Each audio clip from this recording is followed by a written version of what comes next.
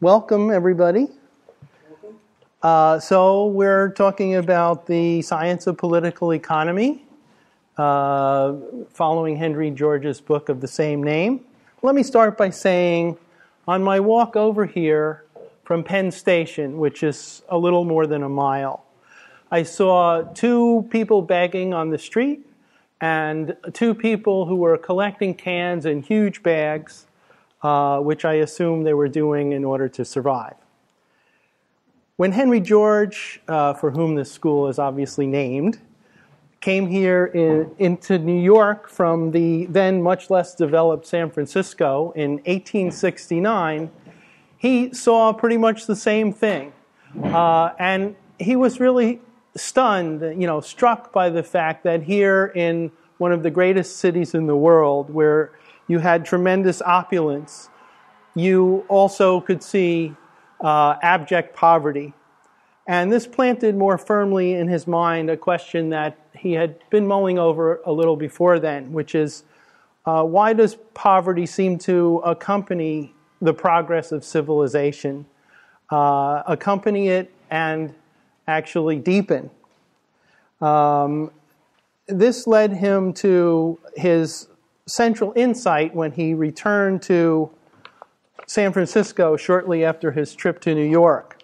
And I'll just read you, as I have done once before in Henry George School, an account of what I call his central insight about what I will call the poverty problem. The time is the late summer of 1870, not long after the end of the Civil War. The country is still in the throes of what would come to be known as the Panic and Depression of 1869.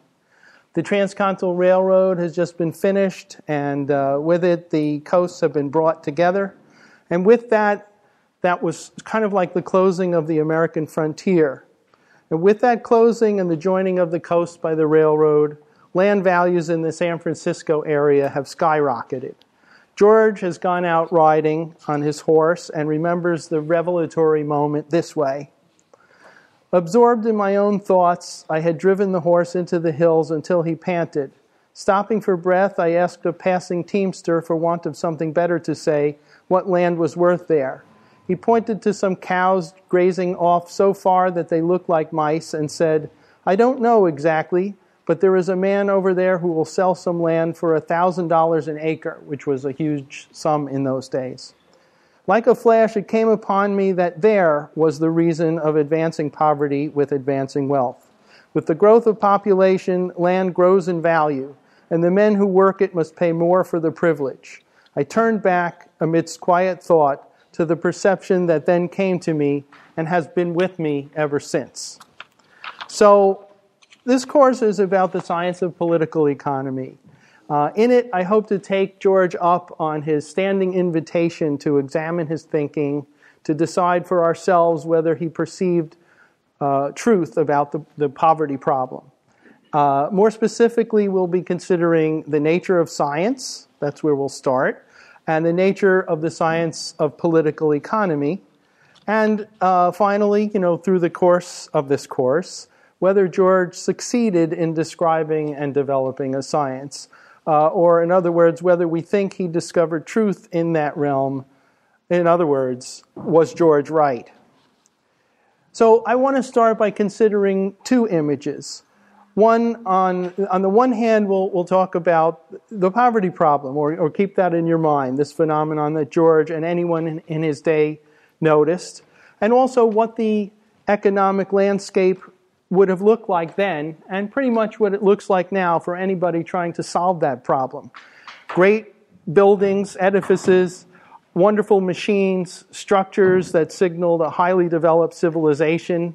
In George's day, those might be steam engines, great ships, libraries, beautiful public buildings. In our day, even more so. Along with homeless people on the streets, tramps, people who, like George himself, briefly were competent, diligent, able to work, but unable to find work or make a living. Recurrent cycles of inflation, deflation, recession, industrial depression. Now tell me, think to yourselves, you can tell me too, Have any of you perchance experienced this, the phenomenon of ever-increasing costs of living compared with the general level of wages and even advanced levels of wages, so that you feel like you have to run harder and harder just to keep from losing ground, let alone becoming more prosperous? You recognize that dynamic? Okay. I mean, it's not just me? Okay. So, when you consider that's what the economic landscape looks like, a kind of a multiplicity of phenomena that are, confusing, and the writings of George's day on economics, as on our day, confusing and not particularly elucidating why all of these things can coexist. Now let's turn for a moment to more classic science that you may remember from school, basic astronomy, and particularly planetary astronomy. So I've put up something here, and I have a little thing I guess I can pass around, which is hiding from me. That's amazing. Yeah, I just have a few sheets of paper, and if I tried to do this on purpose, I would be unable to make a sheet of paper disappear. Here it is. Okay.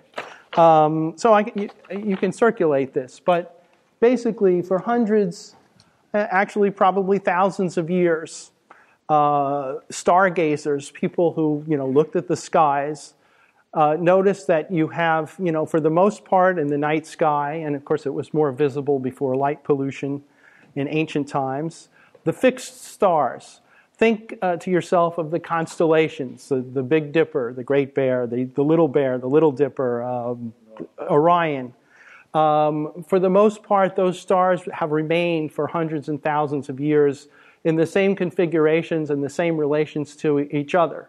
So it was very easy for ancients looking at the heavens to theorize, because the stars would move every night, even though they kept the same pattern, that perhaps the stars were on the inside of a huge sphere, and with the Earth at the center, because here we are, it doesn't feel like the Earth is going anywhere.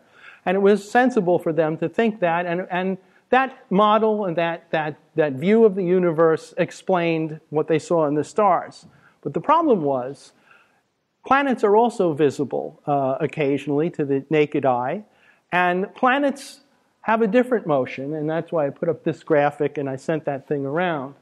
The apparent motion of planets, for example Mars as seen from Earth, doesn't move in that orderly way that would be explained by the existence of a sphere for the stars. Planets will move this way, and then they'll reverse themselves, and then they'll go back. There's something called retrograde motion, the apparent motion of the planets. And this kind of messed everything up. How could we explain the motion of the planets, even to account for a pattern, when they moved completely differently from the way stars moved? In fact, the very word planet comes from the ancient Greek planetos, which means wanderer, and it's an apt name. That's why they're named, because they wander all over the sky. Ptolemy, an Egyptian astronomer who was very good at doing what he did, came up with an explanation that involved a lot of curlicues, what were called epicycles, to account for the motion of the planets. But it really took a number of people, Copernicus, Galileo, there was a Danish guy named Tycho Brahe, and then Kepler, looking at the stars and analyzing the patterns of the planets rather, and the patterns of their movement, to come up with an understanding that we now know to be the case, that planets actually move in elliptical orbits around the sun, an ellipse having two focus points, the sun being at one focal point. The Earth is not the center of the universe or the solar system, but the Earth, like the other planets, move around the sun, and that actually explains retrograde motion according to this diagram. And then Newton, building on Kepler, came up with the laws of motion, not just of planetary motion, where he related and explained the motion of heavenly bodies in terms that also explain the motion of objects on Earth. He has the laws of inertia, and maybe most powerfully his law of gravitation, which relates the mass of two bodies and the distance they are from each other to the force of gravity between them. And this accounts, when he worked out the math of it, for the elliptical orbits of the planets. So that's planetary science. Now, I put it to you as a question, that's what we'll be considering in this course.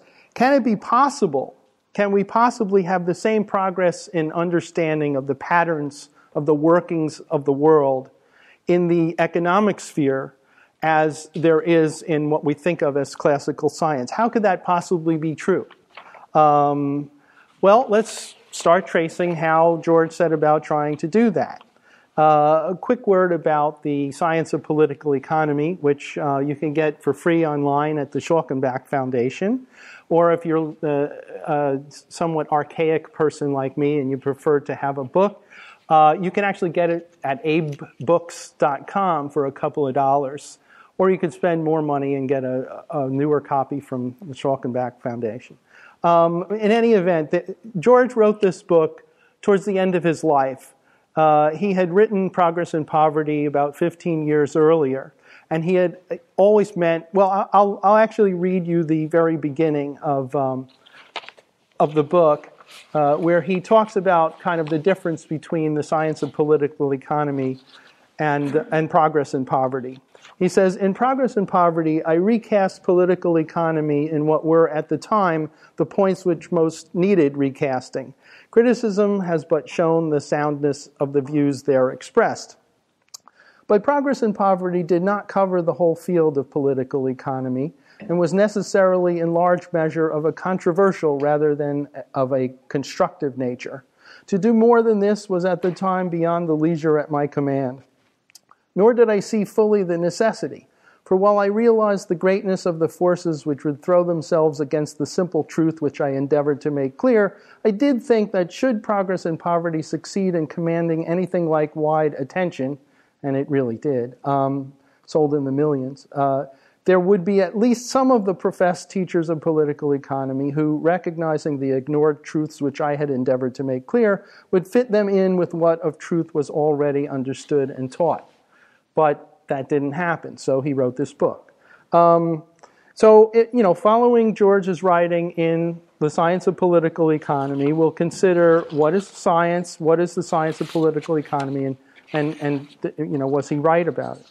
So let's take a moment. We'll start with the basics, and then we'll get into his particular insights about political economy, many of which will be familiar to any of you who have read or studied the Progress and Poverty, but I won't assume that in this class.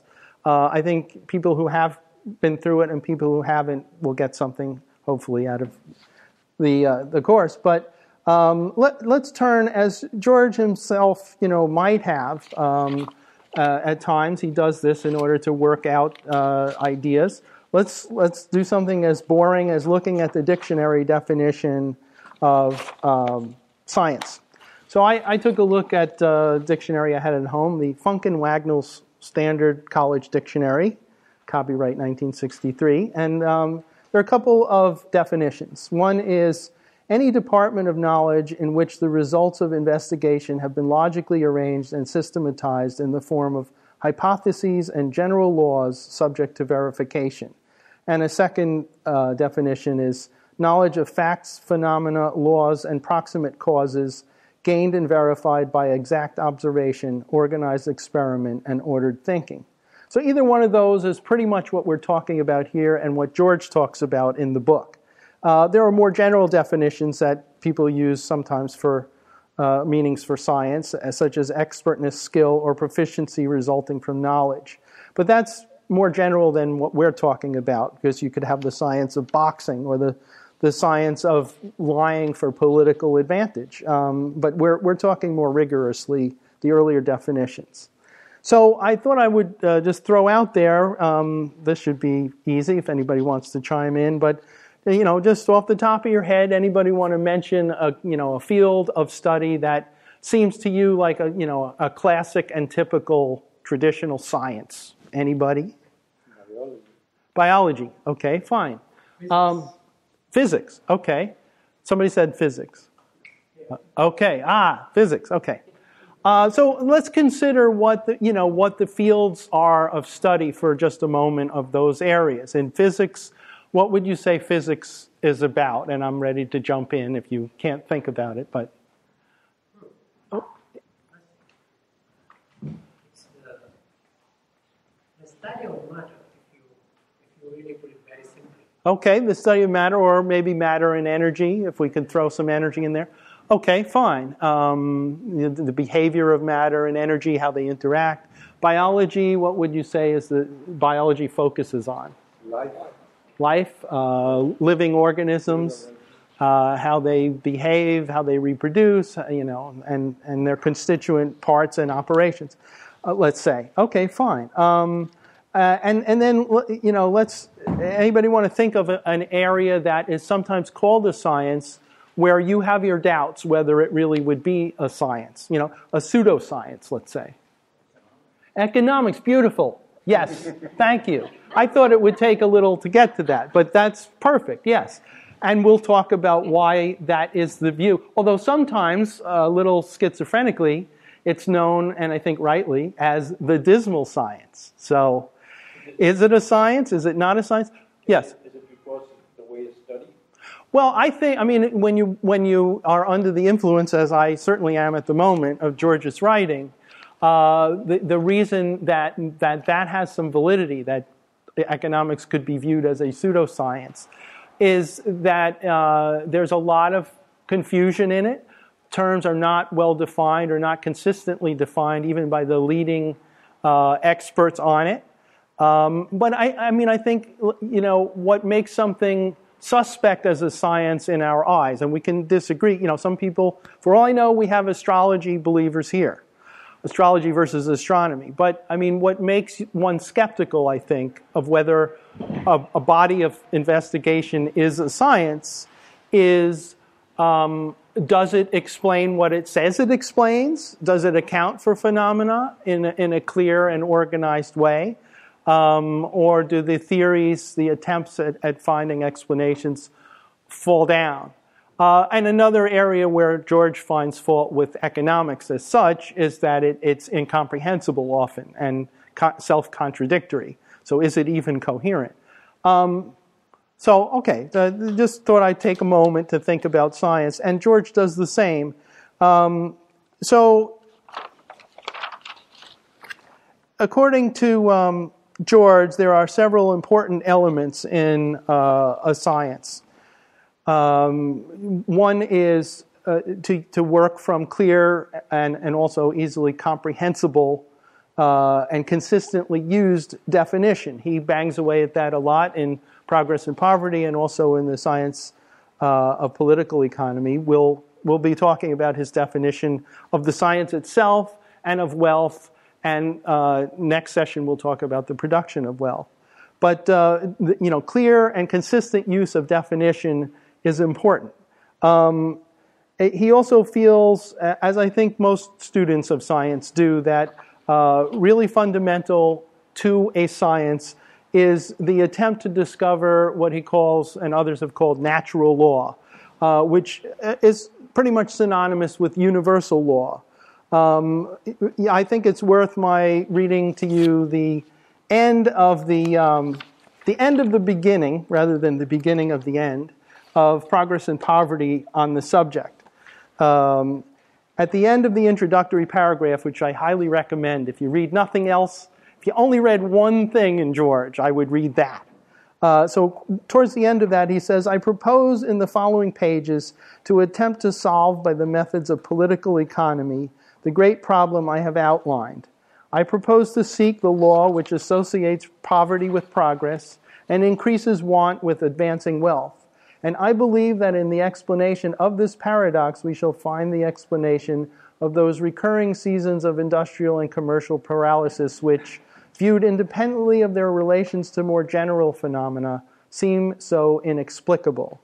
Properly commenced and carefully pursued, such an investigation must yield a conclusion which will stand every test and as truth will correlate with all other truth. For in the sequence of phenomena there is no accident. Every effect has a cause and every fact implies a preceding fact. So that's his approach to what a science does. And another thing to think about is, again, the idea of natural or universal law, which George discusses in the book.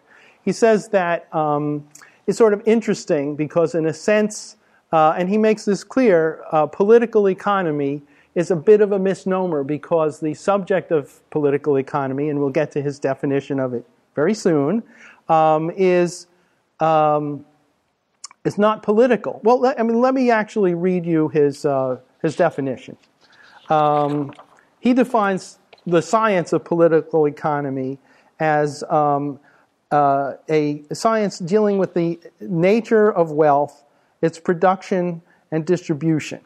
Or another way to put it, the science of political economy is the investigation of the laws, and we could say general or universal laws or natural laws, that govern the production and distribution of wealth in social or civilized life. So he sets out early in the book to be organized and clear. What is it that he's going to be considering? What is this science? I'll just say it again because it's a good thing to emphasize. The science of political economy, according to George, is the investigation of the laws that govern the production and distribution of wealth in social or civilized life. So a couple of initial points that he makes about that. First of all, in civilized life or social life, civilization, George points out, which is what gives us the idea that political is kind of out of place in the term political economy.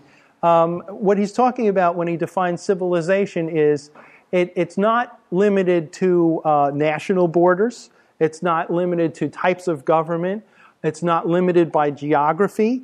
What constitutes an area on Earth that is worthy of the name of being a civilization is essentially the area in which exchanges and trade occur.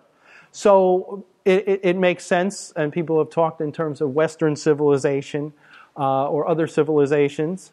Right now, arguably, I would say we have a fairly global civilization because countries and people living in all the continents of the world, there's a fair amount of exchange and trade. And that, for economic purposes, or political economic purposes, is what George means when he says civilization.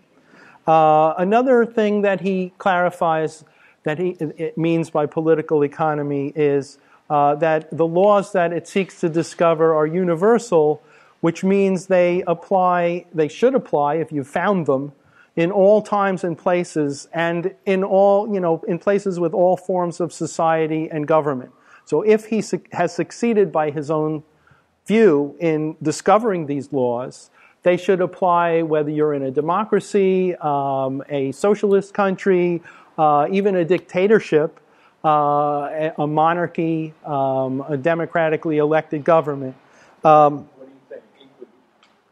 That the laws that he seeks to elucidate, that we'll be talking about, he makes the point early on, have to do with the dynamics of how wealth is produced, and this is more slippery, so hold off on it, distributed, and these laws or dynamics obtain and act and operate regardless of the particular quirks of situation and country and government and legislation that you find yourself in. Yeah, go ahead. Did you say sanctions would be in there? What would be in there?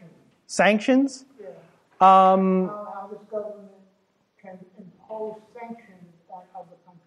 Well, we'll get to that, what he means by it, because as I've laid it out, and I can tell from your reactions, it does go counter to the way we think. I mean, we feel naturally that government actions like sanctions or legislation, if the government doubles our taxes tomorrow, which I shouldn't have said because now it's going to happen, it's probably happening as we speak, then obviously that has a big effect on the amount of money or wealth we get to keep free of taxation.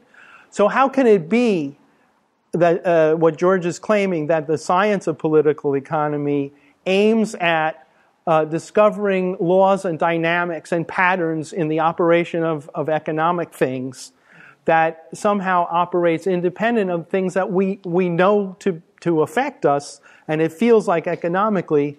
I'll just leave it there, but I think the question is a good one. We'll be sort of exploring that. But that's his goal. That's the point at the moment. Is his goal is to find laws that would apply regardless of where you are in the world, and we'll work through them, and some of them tonight, and more of them next week. Okay, so political economy. It's a quick aside. Political economy. Okay, outside of this room, and outside of any reading that anybody may have done in Henry George's works. Who do you know sort of out in the real world as opposed to in here who uses the words political economy?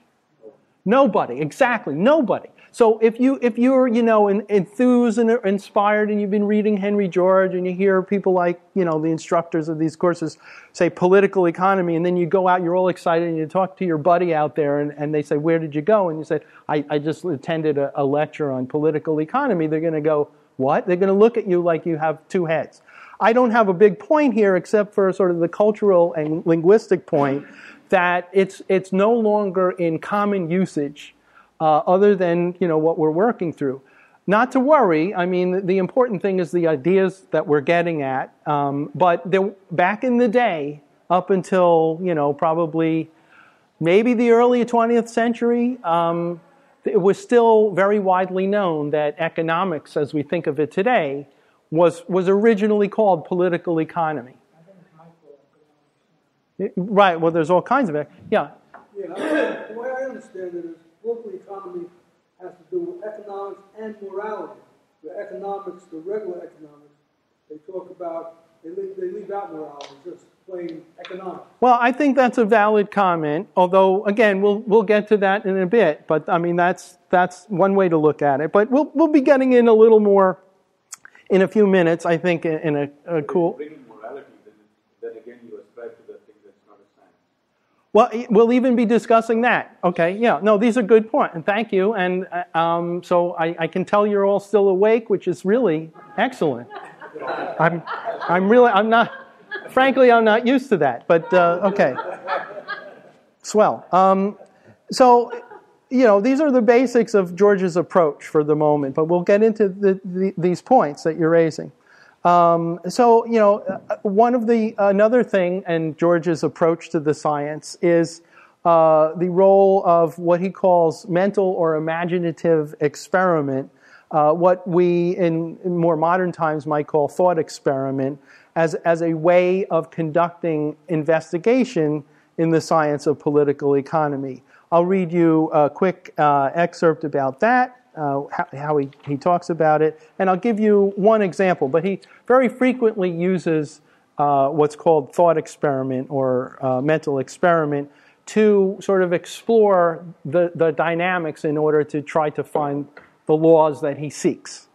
So towards the end of, I guess it's chapter 13, book 1, he says, thus, in the main, the science of political economy resorts to the deductive method using induction for its tests. We'll talk about that in a second. But in its more common investigations, its most useful instrument is a form of hypothesis which may be called that of mental or imaginative experiment, by which we may separate, combine, or eliminate conditions in our own imaginations and thus test the working of known principles. This is a most common method of reasoning familiar to us all from our very infancy. It is the great working tool of political economy, and in its use we have only to be careful as to the validity of what we assume as principles. I'll read you an example of that from this book and mention another one. But before I go further, I think it pays to pause for a second, thinking of science. Is this science that we're talking about? And think about, I mean, if you think of a scientist, if you were a filmmaker and you wanted to cast somebody who would instantly read as a scientist, you would probably think of a person with a white lab coat and maybe instruments that could very exactly measure stuff. And you might be skeptical to think that a big tool of a science could be thought experiment, but I submit to you that we have a great example of thought experiment in someone regarded universally as one of the greatest scientists of all time, Albert Einstein, who happened to be a great admirer, I don't know if that's because of this, of George's thinking, who conducted thought experiments.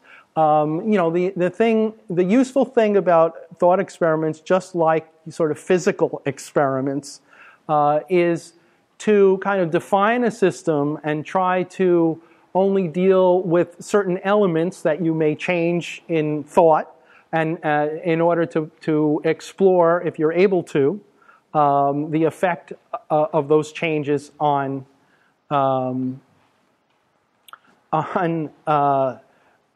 a system and your understanding of it.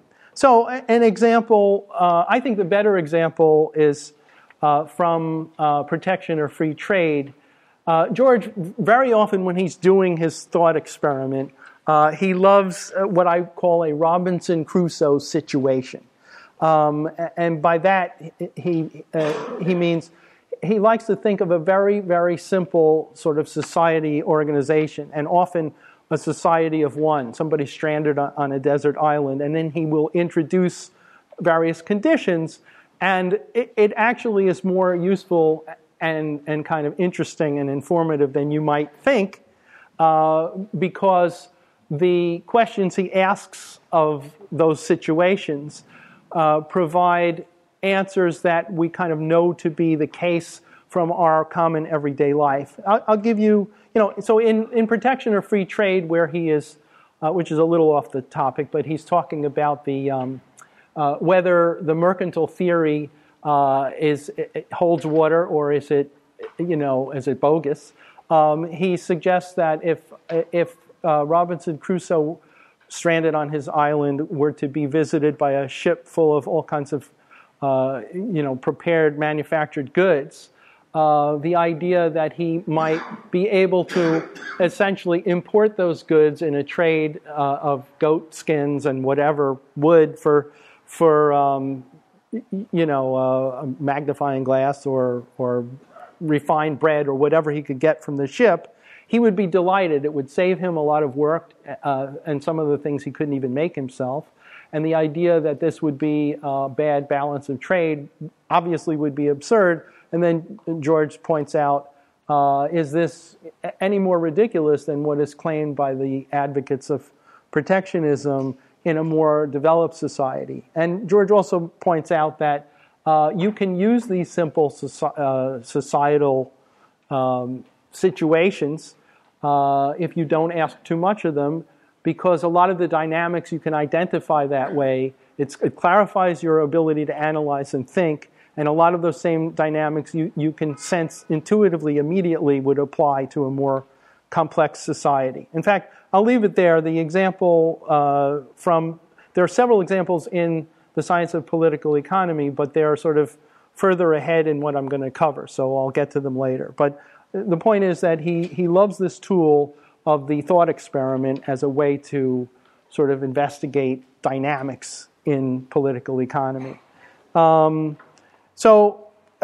thing, a very basic thing, he talks about induction and deduction.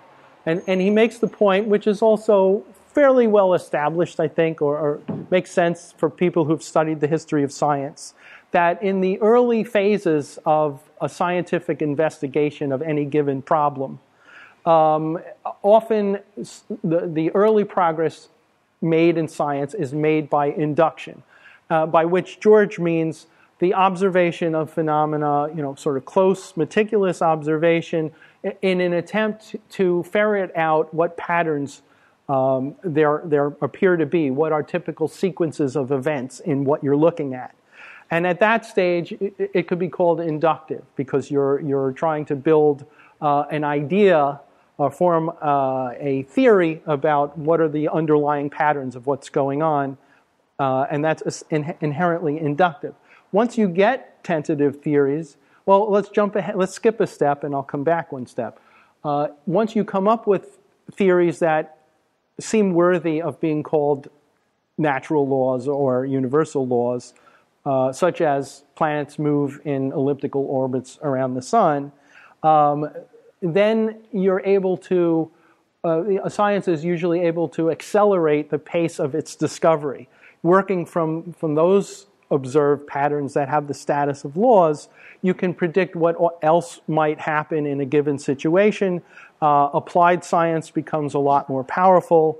Once you understand, for example, the laws of mechanics, you can build bridges, you can build huge buildings that you couldn't have built otherwise, because now you understand the workings of general laws.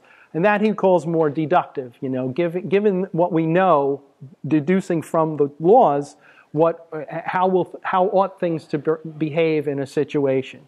And then in the middle ground, he talks about hypothesis, which he thinks of as kind of a hybrid. You have a tentative theory about a general law, and in order to test it, in that ground, he likes to use thought experiments to kind of probe whether his theory seems accurate.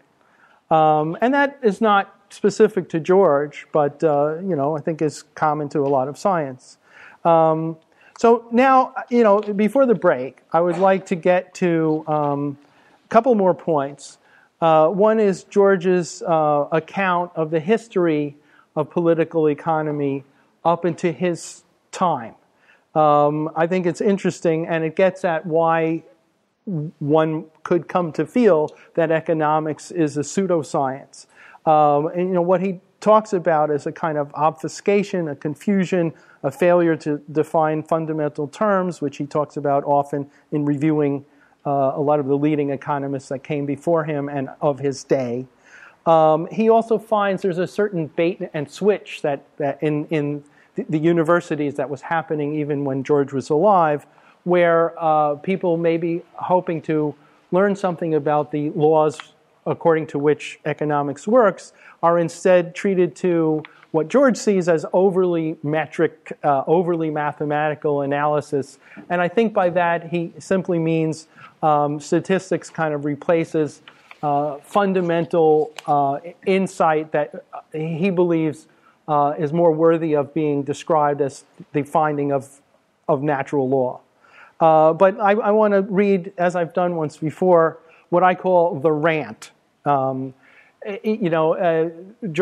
can be a feisty debater. He debated the leading people of his time, Pope Leo something or other, the Duke of Argyll, Herbert Spencer was a leading thinker of the day, and he's not afraid. He's very skilled at debate, but he's always gentlemanly, and even in what I'm about to read you, he's gentlemanly. I mean, he did work as a sailor for a while, so I'm sure he knew vulgar language. He doesn't use it in his writing. But I think you'll find that here, when he's considering the people who, his predecessors in the area of political economy, but particularly his contemporaries, see if you spot a kind of mood. So he talks here this is in chapter 8 of book 2, The Nature of Wealth, and the chapter is entitled Breakdown of Scholastic Political Economy. And by that, he doesn't mean breakdown as in let's just break this down. He means like it's broke, it's broken. He says, Progress in Poverty has been the most successful economic work ever published. I think that's probably true to this day. Its reasoning has never been successfully assailed, and on 3 continents it has given birth to movements whose practical success is only a question of time. Yet, though the scholastic political economy has been broken, it has not been, as I at the time anticipated, by some one of its professors taking up what I had pointed out, but a new and utterly incoherent political economy has taken its place in the schools. Among the adherents of the scholastic economy, who had been claiming it as a science, there had been from the time of Smith no attempt to determine what wealth was, no attempt to say what constituted property, and no attempt to make the laws of production or distribution correlate and agree, until there thus burst on them from a fresh man, without either the education or the sanction of the schools, on the remotest verge of civilization, a reconstruction of the science that began to make its way and command attention. What were their training and laborious study worth if it could be thus ignored, and if one who had never seen the inside of a college, except when he had attempted to teach professors the fundamentals of their science, whose education was of the mere common school branches, whose alma mater had been the forecastle and the printing office, should be admitted to prove the inconsistency of what they had been teaching as a science? It was not to be thought of. I'll skip ahead, but I recommend this. So he says, thus the professors of political economy, having the sanction and support of the schools, preferred and naturally preferred to unite their differences by giving up what had before been insisted on as essential, and to teach what was an incomprehensible jargon to the ordinary man under the assumption of teaching an occult science which required a great study of what had been written by numerous learned professors all over the world and a knowledge of foreign languages. And then I'll skip to the end of this. I could read all of it, but I won't do that. Towards the end. The new science speaks of the science of economics and not of political economy, teaches that there are no eternally valid natural laws, and asked if free trade or protection be beneficial or if the trusts be good or bad, declines to give a categorical answer, but replies that this can be decided only as to the particular time and place and by historical investigation of all that has been written about it. As such inquiry must, of course, be left to professors and learned men, it leaves the professors of economics, who have almost universally taken the places founded for professors of political economy, to dictate as they please without any semblance of embarrassing axioms or rules. And then I'll skip to the end. This pseudoscience gets its name from a foreign language and uses for its terms words adapted from the German, words that have no place and no meaning in an English work. It is indeed admirably calculated to serve the purpose of those powerful interests dominant in the colleges under our organization. I think he means land ownership policy, that must fear a simple and understandable political economy, and who vaguely wish to have the poor boys who are subjected to it by their professors rendered incapable of thought on economic subjects. There is nothing that suggests so much what Schopenhauer, in Parerga and Paralipomena, said of the works of the German philosopher Hegel than what the professors have written, and the volumes for mutual admiration which they publish as serials. And then he quotes Schopenhauer. If one should wish to make a bright young man so stupid as to become incapable of all real thinking, the best way would be to commend him to a diligent study of these works. For these monstrous piecings together of words which really destroy and contradict one another, so causes the mind to vainly torment itself in the effort to discover their meaning, that at last it collapses exhausted, with its capacity for thinking so completely destroyed that from that time on, meaningless phrases count with it for thoughts. And he concludes, it is to this state that political economy and the teachings of the schools, which profess to know all about it, has now come. So he's pissed. He's pissed off. I think we can agree. Say again? I like his style. Yeah. I think in that particular thing, you can definitely feel the frustration that he, as an author of a book that did well, has about being sort of ignored. He talks about his book just met with contemptuous silence and distortion and so on. Not only that, when he's writing in 1800s, the style of writing is on archaic. Right. Yes. What I did. I mean, it's true that the style. I mean, for me, one of the few perks. I'm in my day job. I'm a lawyer. I'm an immigration lawyer, and I had to go through law school. And although I came out feeling, before that I have a degree in biology, but I came out feeling that my brains had sort of been replaced with dust of ancient jargon. But one of the sort of benefits that I didn't look for that I've noticed recently is it makes it easier for me to read 19th century prose, which is longer and has more clauses in it. But I think as an example of that breed, George is particularly gifted. Not bad for a grammar school graduate. Of course, in his day, education, it wasn't that unusual. He was really self-educated, but he read pretty widely and extensively and obviously had a knack for understanding and a knack for writing.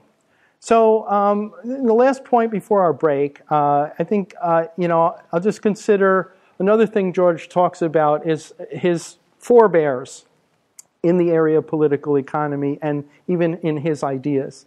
He talks about the physiocrats, which were a group of economists in France, I think in the 1700s it would have been, who had the ear of the king and had a notion, basically worked out that the ownership of land was economically very significant, and private ownership of land was could be a very damaging thing. And they had the notion of the single tax, that also the idea that there is a natural increase in the value of land that has to do with the development of a community, and that one piece of land is superior to another as far as its ability to produce wealth because of various factors in the development of civilization, and that difference in value, which they called the net product, or produit net, I guess, should be collected by the community itself. So they were early single taxers, although, as George points out, they thought this only applied to agricultural land, which it doesn't, according to George. But they had some groundbreaking ideas, and for a while there was hope that they would bring this to bear on civilization. But when the French Revolution came along, it swept them out of the public eye, really. And they're virtually, as little as people may know the phrase political economy out there when you talk to your friends when you're having a beer, try physiocrats. I mean, nobody would have heard of them. And even in George's day, he points out, they had almost disappeared from the scene. But they were kind of precursors, as was Adam Smith, who wrote Wealth of Nations, sort of an early political economist. But the interesting thing is that, I'll read you that George had his what I call his central insight that I started this talk with. Let me read you his relation to the physiocrats, because I think it's kind of interesting. He says, "It is a mistake to which critics who are themselves mere compilers are liable, to think that men must draw from one another to see the same truths or to fall into the same errors.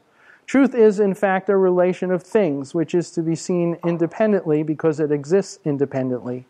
Error is perhaps more likely to indicate transmission from mind to mind, yet even that usually gains its strength and permanence from misapprehensions that in themselves have independent plausibility." I'll skip ahead. He says, "In what is most important, I have come closer to the views of Quesnay, one of the physiocrats, and his followers than did Adam Smith, who knew the men personally. But in my case, there was certainly no derivation from them. I well recall the day when, checking my horse on a rise that overlooked San Francisco Bay, the commonplace reply of a passing teamster to a commonplace question crystallized, as by lightning flash, my brooding thoughts into coherency, and I there and then recognized the natural order, one of those experiences that make those who have had them feel thereafter that they can vaguely appreciate what mystics and poets have called the ecstatic vision. Yet at that time, I had never heard of the physiocrats or even read a line of Adam Smith. Afterwards, with a great idea of the natural order in my head, I printed a little book, Our Land and Land Policy, in which I urged that all taxes should be laid on the value of land irrespective of improvements. Casually meeting on a San Francisco street a scholarly lawyer, A.B. Dutit, we stopped to chat, and he told me that what I had in my little book proposed was what the French economists 100 years before had proposed. I forget many things, but the place where I heard this and the tones and attitude of the man who told me of it and are photographed on my memory. For when you have seen a truth that those around you do not see, it is one of the deepest of pleasures to hear of others who have seen it also. This is true even though these others were dead years before you were born. For the stars that we of today see when we look were here to be seen hundreds and thousands of years ago. They shine on. Men come and go in their generations like the generations of ants." So that's kind of interesting, because if Newton, says, and he is reported to have said that if he has seen further, meaning further than other men. It's because he has stood on the shoulders of giants, in this case, giants such as Copernicus and Galileo and Kepler. George seems to have developed some of his major insights kind of before he discovered the giants. So that's kind of interesting if you believe that he was right.